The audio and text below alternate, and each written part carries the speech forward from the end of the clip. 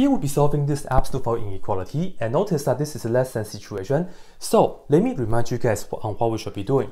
So on the side here, if you have an absolute value of an expression inside, if this is less than a positive number, then in this case, you are going to take out the absolute value and the inside stays the same, and you put that in the middle, and the right hand side stays the same as well.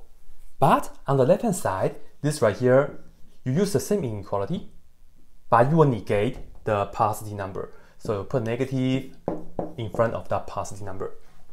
So as you can see, when you have an absolute value of the expression is less than a positive number, the inside will be in between of the negative version of this positive number and that positive number. And if this is a less than or equal to, then you just have the equal to right here as well. But I'm looking at this right here, so I'm using this. Alright, let me put this in action for you guys. First off, we have the plus 4. So we must minus 4 on both sides because we have to isolate this part first before we can do anything else. Well, with that being done, we will have the absolute value of 3x minus 2, and then this is less than 7 minus 4 is equal to 3.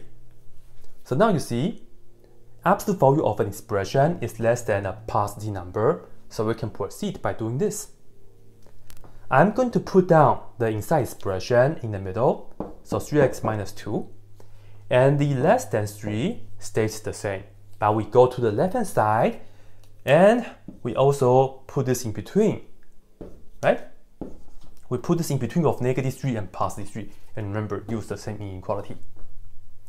From here, we can just try to isolate x in the middle, and that will be it.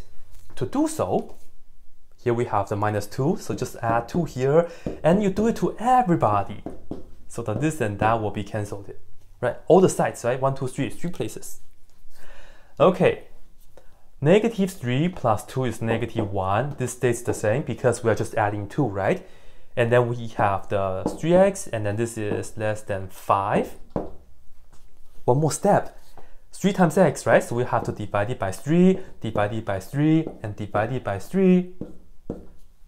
And you see we are dividing by positive 3, so we do not flip the inequality symbol. So finally, we can see that x is in the middle, right? X is in between of negative 1/3, and the other number is 5/3. And that's it.